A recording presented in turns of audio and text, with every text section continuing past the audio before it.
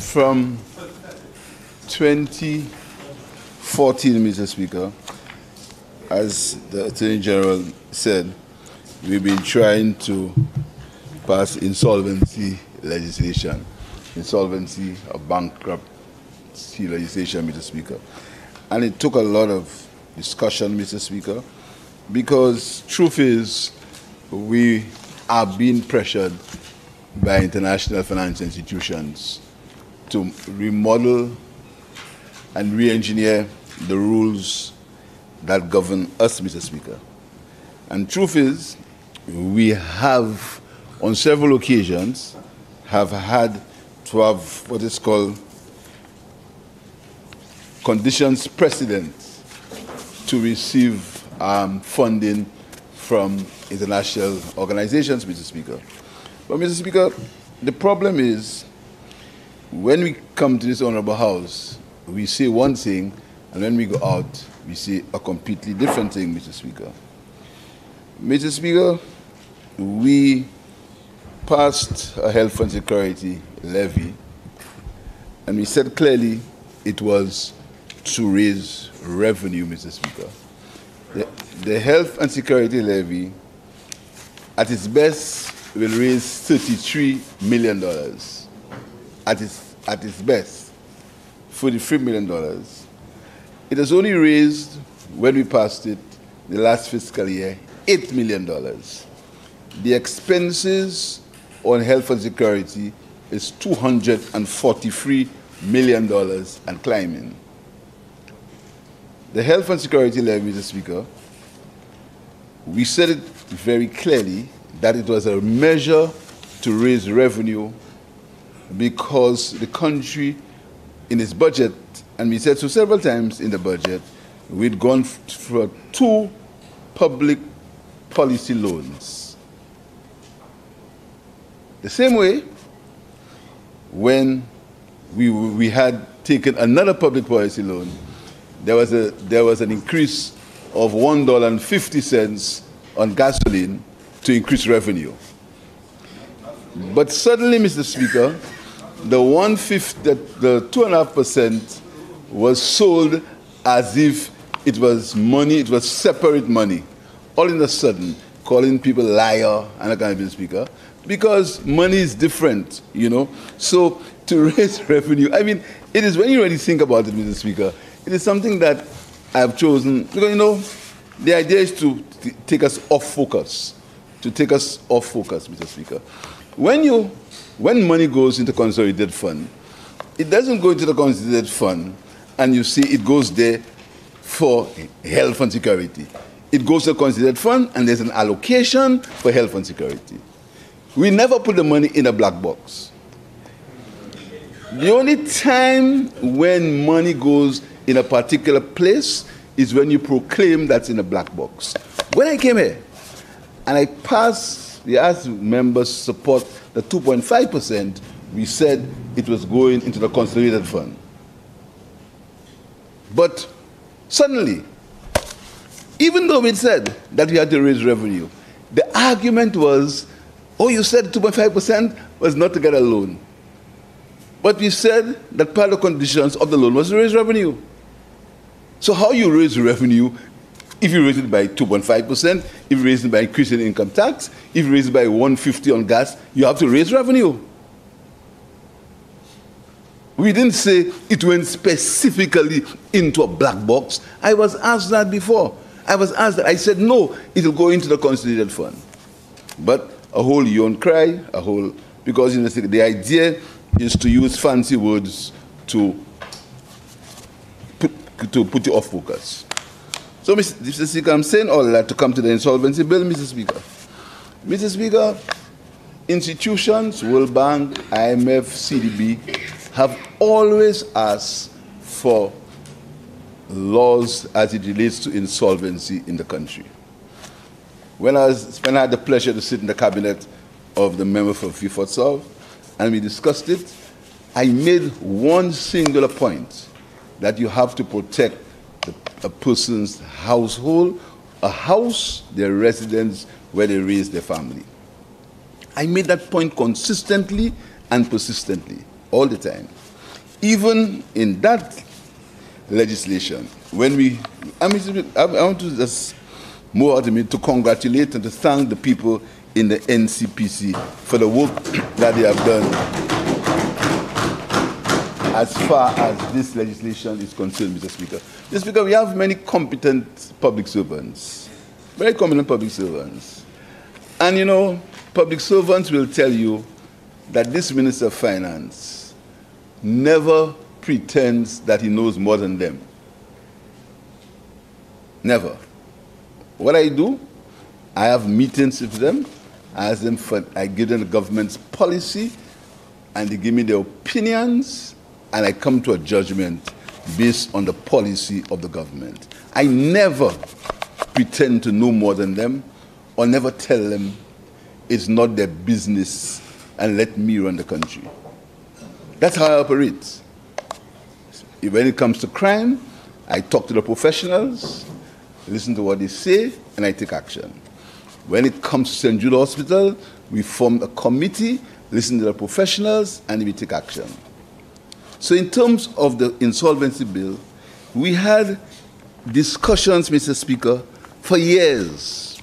I think they've made the NCPC, they've presented the cabinet probably twice, I'm sure twice, possibly more times than that, Mr. Speaker. The drafter who worked on that bill, Mr. Speaker, he's spoken to the cabinet 3 times to guide us as to which way that we were going.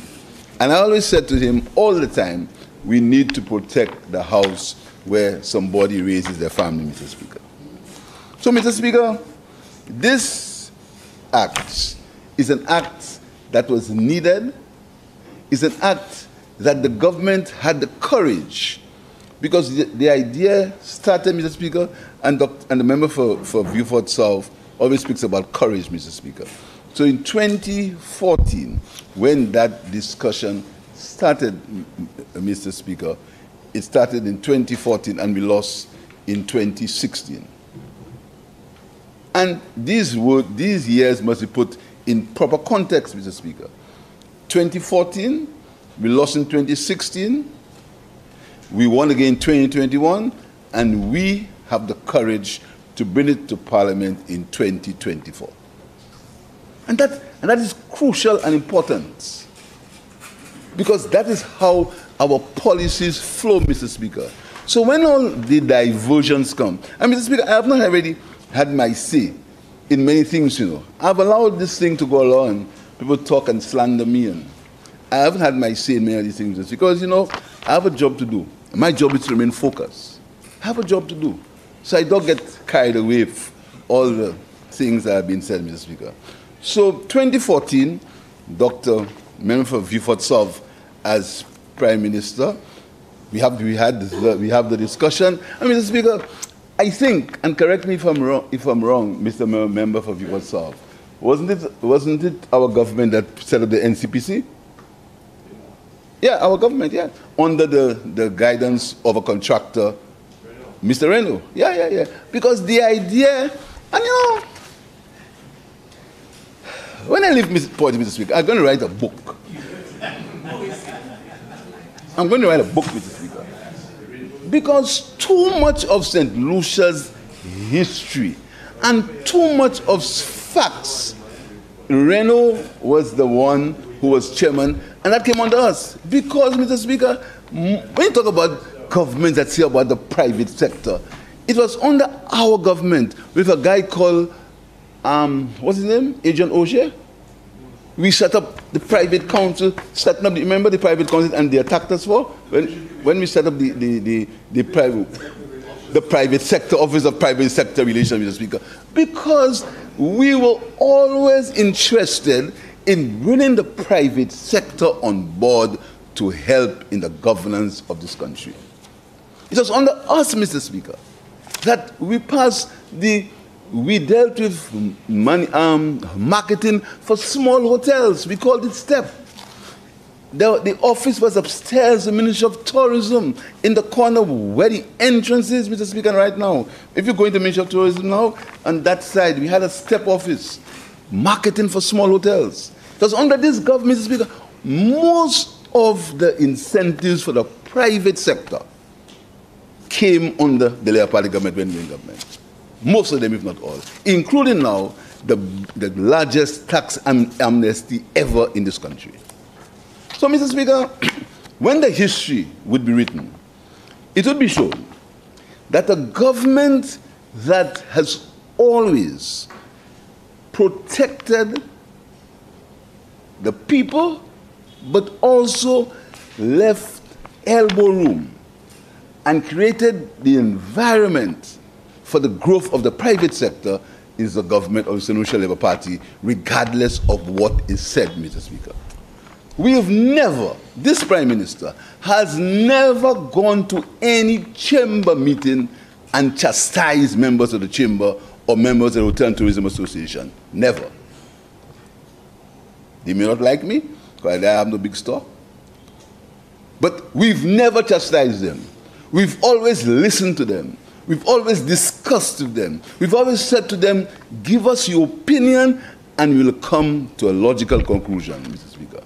So this insolvency bill is the result of endless consultation. Consultation from 2014, Bar Association, Bank Association, credit unions. We spoke to everybody, Mr. Speaker. The World Bank helped to fund it. The CDB, only last week they were here asking about where are we, Mr. Speaker. So, fact is, truth is, if we need to progress and if we need to continue to get funding from these organizations, we have to modernize our legislative agenda. And part of modernizing our legislative agenda is things like the credit reporting bill, the insolvency bill, the revision of the Banking Act. That is part of the revision of our private public sector relations, Mr. Speaker. So this is part of that revision. Talking about countries, Mr. Speaker, we speak about countries. In terms of where we are, where countries are concerned, it is called the Multi-Vulnerability Index, the MVI. And only last month, the United Nations recognized that you could not judge these islands as regular countries because of the impact of hurricanes and climate events on these islands. So there's a new measure, apart from national income, called the Multi-Vulnerability Index. So what the leader of the opposition was referring to, as far as hurricanes are concerned, all these were taken into consideration, not only by the force majeure, but by the Multi-Vulnerability Index that will be used to measure the vulnerability of these islands. So when you negotiate loans, these loans should be negotiated using MVI as a measure instead of national income. So all these things have been taken into consideration, Mr. Speaker. But more specifically, Mr. Speaker, the insolvency bill, Mr. Speaker. Mr. Speaker,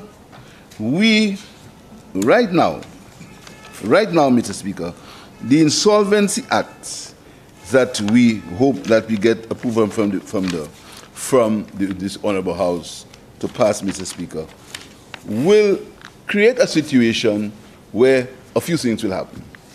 We will modernize the credit sector in the country. We will modernize the relationship between creditors and debtors.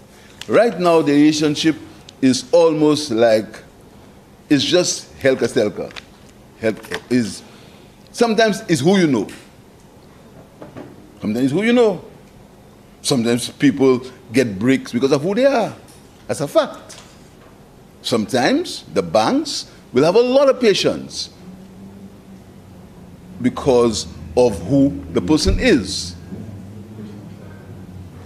What that will do is this legislation, Mr. Speaker, will modernize the entire environment so that when someone, a business or an individual is under pressure, Mr. Speaker, he will be able to go and speak to his creditor and say that I am under pressure. Let us talk to each other in the form of a consumer proposal, Mr. Speaker. But there are two types of consumer proposals. a general proposal and a consumer proposal, Mr. Speaker. And the consumer proposal is a proposal that will deal with what I want to call regular people. That is, people who owe $400,000 and less on their homes, and people who have debts of less than $250,000. These are going to be handled on the consumer proposal, Mr. Speaker. And that is where the protection comes. In that if you owe the bank $400,000 or less on your primary residence, where you raise your family, Mr. Speaker, then you can enter into a consumer proposal with the bank, and you can speak to the bank, and they can, together, you can come to a solution or help find a solution to save your $400,000 house or less. Very important, extremely important, Mr. Speaker, because what we dealt with, we're dealing with the regular civil servant who borrows $500,000 to build his house, who borrows $600,000 to build his house, and he's paid $100,000, and he's left $400,000 less to pay, and he runs into difficulty. So we've added to that the fact that if you have a medical problem, because many people have sudden medical problems, Mr. Speaker. You've lost your job, so we've added that as a special condition of protection in that Insolvency Act. Completely different to if there is COVID or if there's a hurricane. Completely different. Completely different. The whole world changed after COVID. The entire world changed. The entire world changed after COVID. Every country made adjustments for COVID. Completely different. Two different things. What's important is we are saying to people, and we are saying to the creditors, let us talk together, one to each other, and come up with solutions. And in terms of the $400,000 for your house and the medical expenses, it will be almost impossible to get your house taken away from you. Almost impossible, Mr. Speaker. And that is why there is so much detail in this loan, Mr. Speaker. Almost impossible. Almost impossible. And further, if, Mr. Speaker, you owe more than $400,000, and then you get your house sold by the bank, this law is saying that the bank will have to give you some money back so you can start your life again. Again, extremely important. And that takes into consideration the regular circumstance and not the extraordinary circumstance of a hurricane or COVID, etc. It's a circumstance where you've lost your house, so you say to the bank, in this arrangement, that the bank, if they've sold your house, they'll give you something back so you can start your life again, Mr. Speaker, based on where were you. And that is what the member Senator Castro was saying. He said that several times properties that were owned, that worth $100,000 were sold for nothing, and the consumer got nothing back. What's happening now is that the bank sells that house, the law will say that they must give you something back when that house is sold. Completely different to if there's a hurricane or if there's and.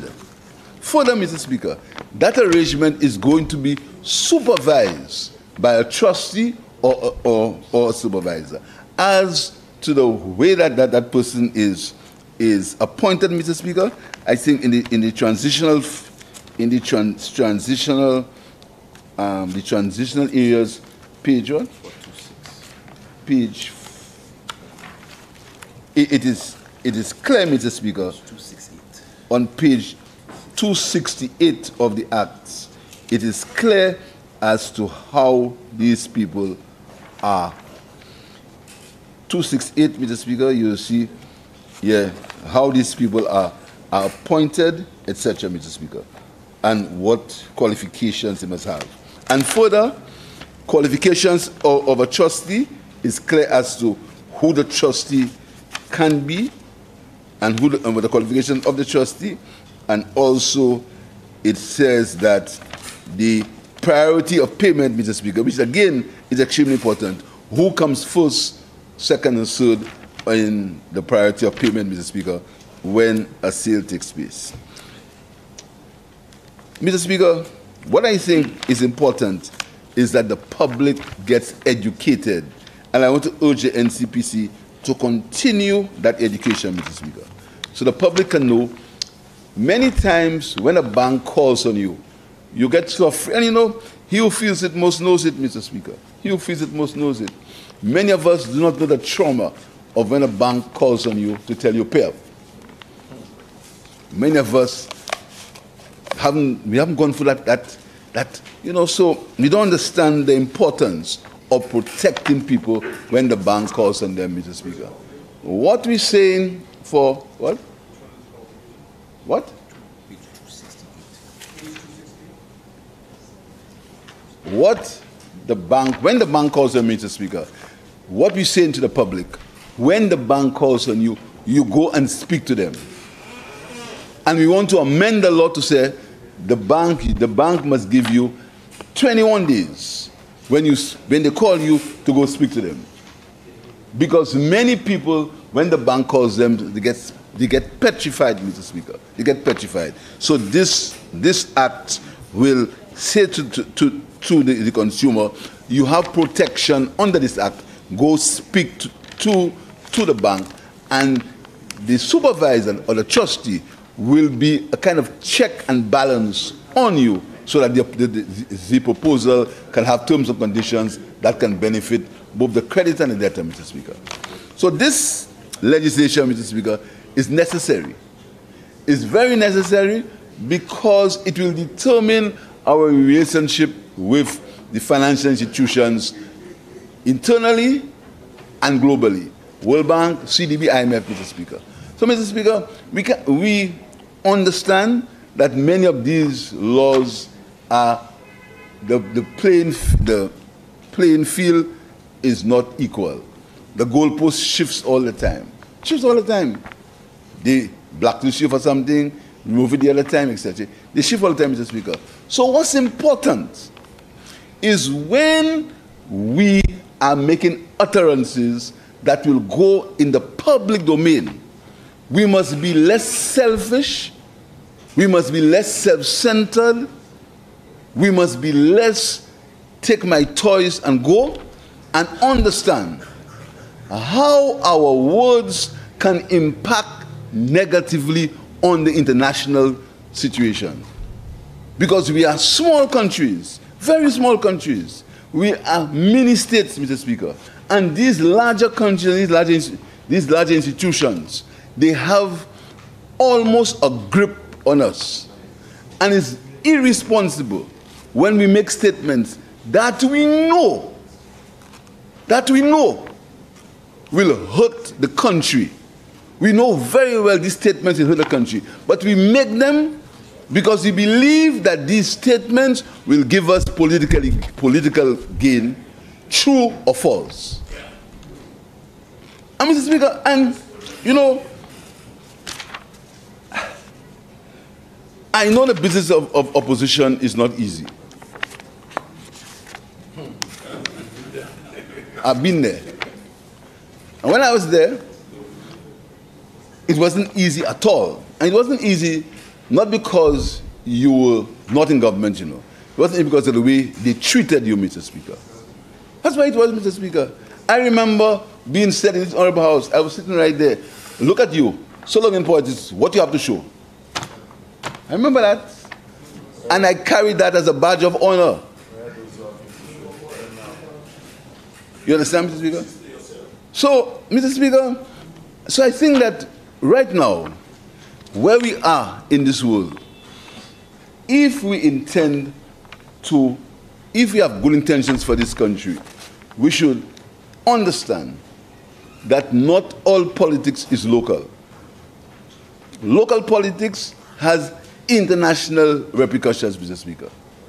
And I know countries where governments had to put US dollars in planes and carry it to Miami to pay the debt.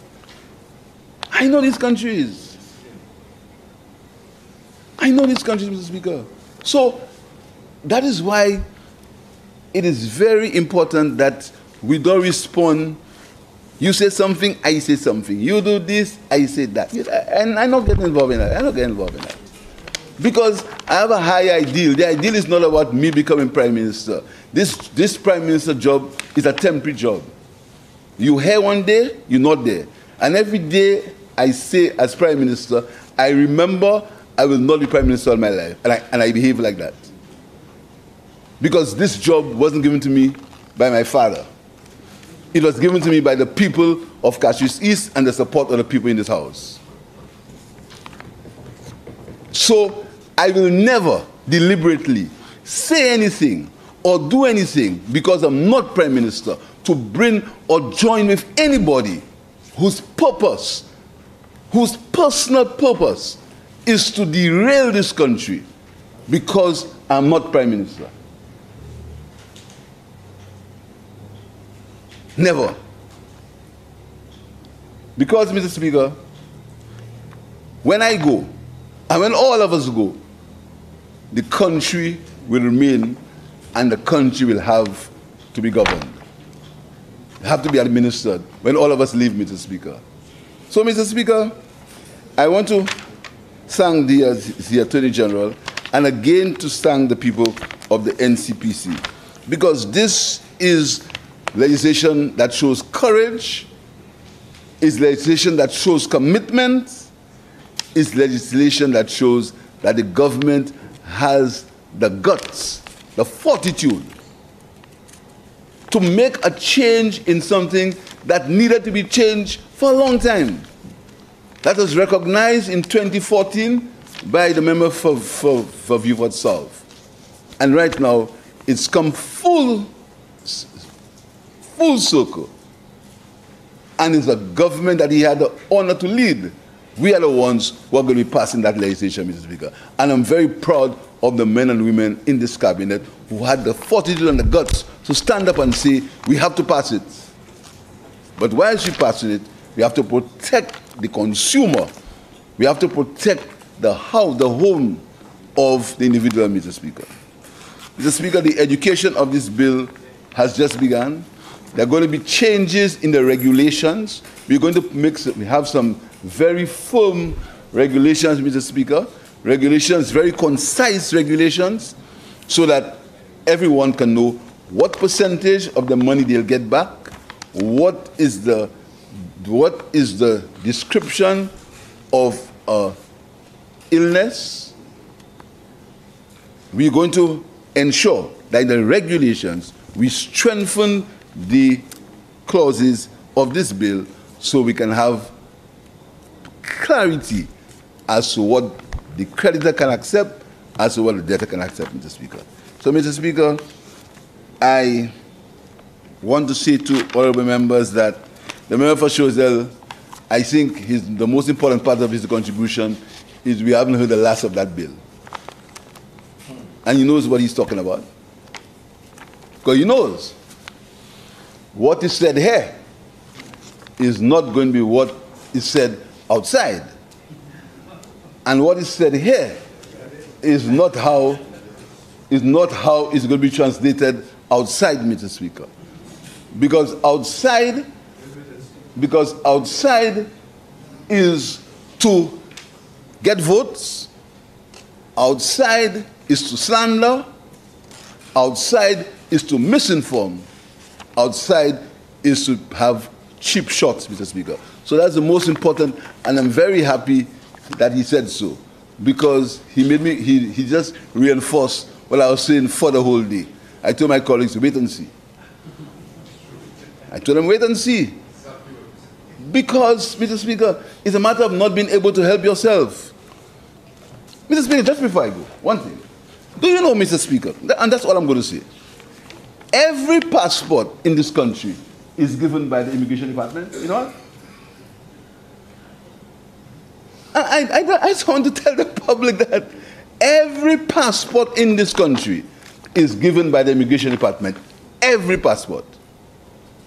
There is not one passport in this country that's not given by the immigration department. So everybody, every immigration officer in the building at Cox knows how many passports were issued in this country. Not a secret. Not a secret. Every passport. When the commissioner of police gave her review, the assistant commissioner selling passports for police in the country, she said clearly, the commissioner of police, and if you go back and play the tape, you'll hear what she said. But you will believe that there is some way they just give passports, 56,000 passports, and Mr. Speaker, Mr. Speaker, I sit down and I hear this thing. I see big men and women repeat these things, Mr. Speaker. And you know what I say? I pray for forgiveness for these people. I seriously. Because, every passport in this country is given the immigration department. Every passport. They haven't got no quota of passports that is, look, you give these. Every passport. There is, and before passport is issued, you get a citizenship certificate. And then you can get your NIC money, your NIC number. That's the process. So the NIC, so if there were 56,000 passports, how many NIC numbers they would have?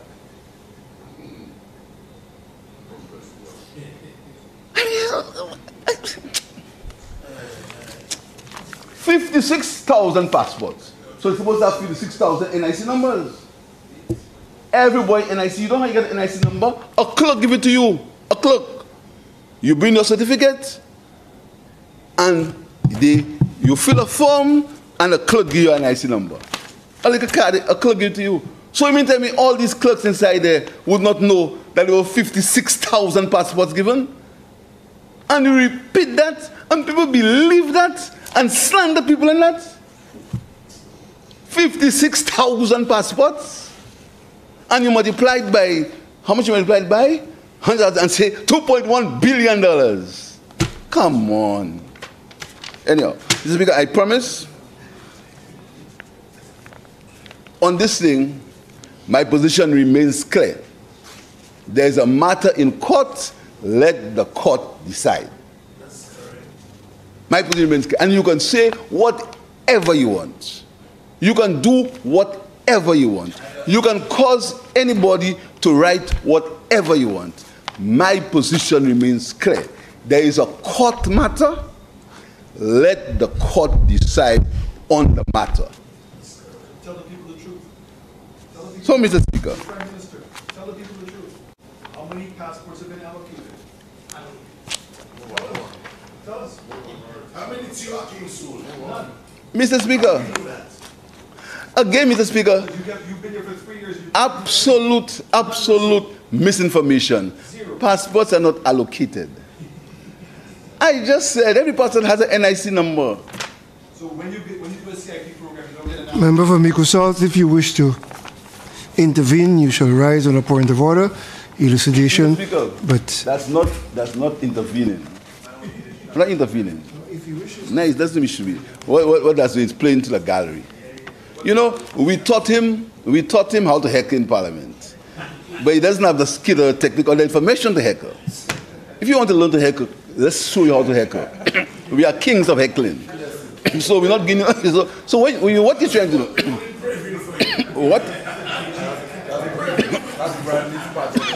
What he's trying to do? He's trying to out-labor us. We are the masters. That's why when you.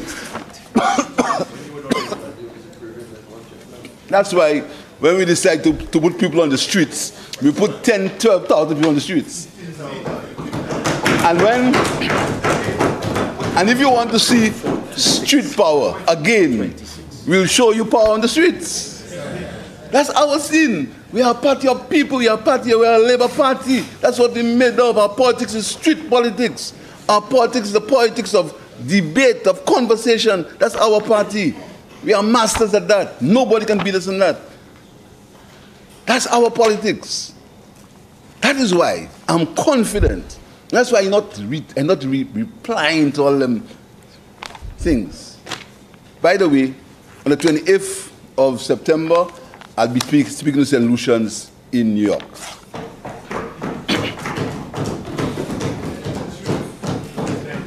Huh? The Sunday, Saturday. You have to speak next, right? On the 29th, I'll be speaking with Solutions in New York with the speaker. Huh? Yeah, you come in? They didn't invite you, I invite you. I invite you now. Huh?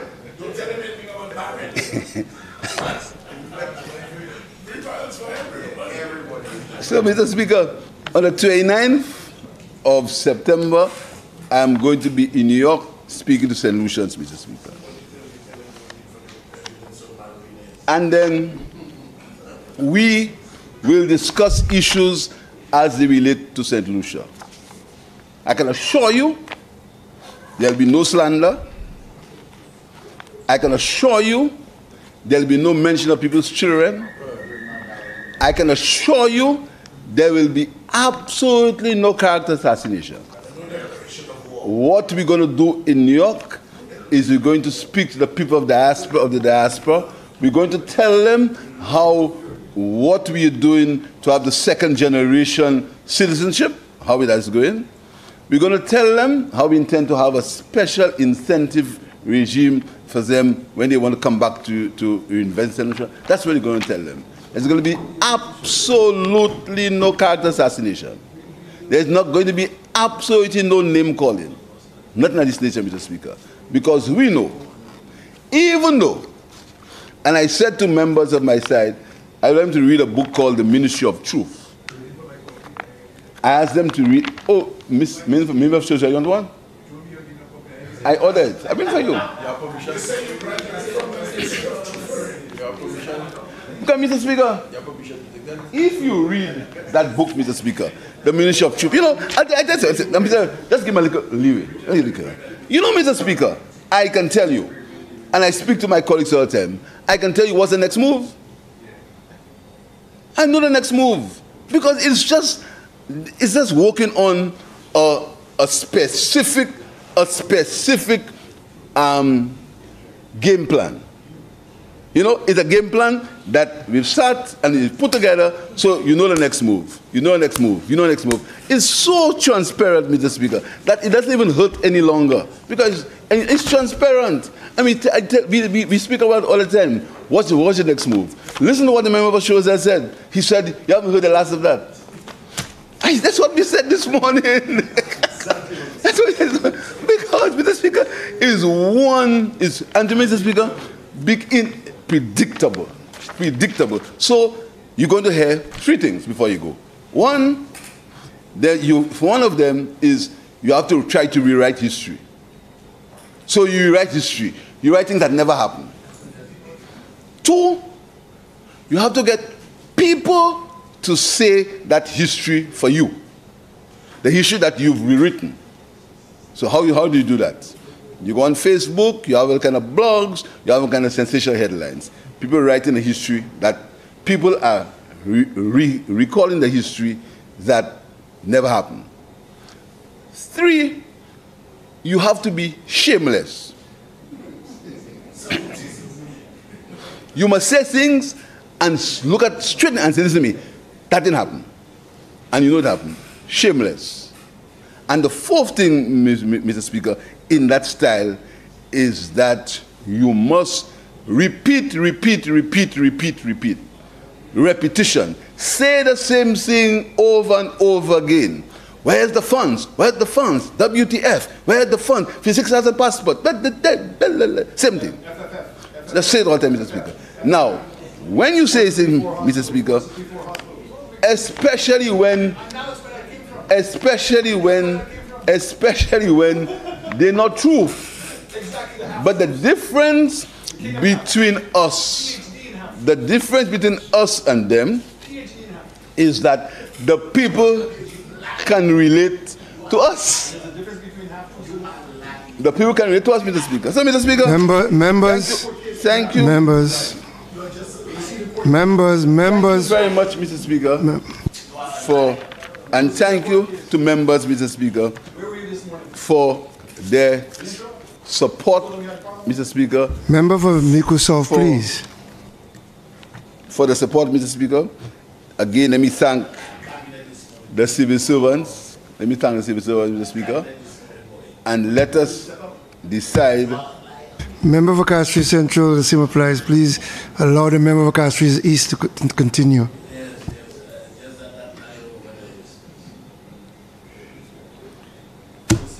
Thank members, Mr. Speaker, for supporting this bill. Thank the civil servants for their hard work. And I hope that the creditors and the debtors understand that we are in this thing together. The government will maintain its oversight to ensure that the debtor, particularly the small man, gets his fair chance to restart his life if and when a calamity comes. I thank you, Mr. Speaker.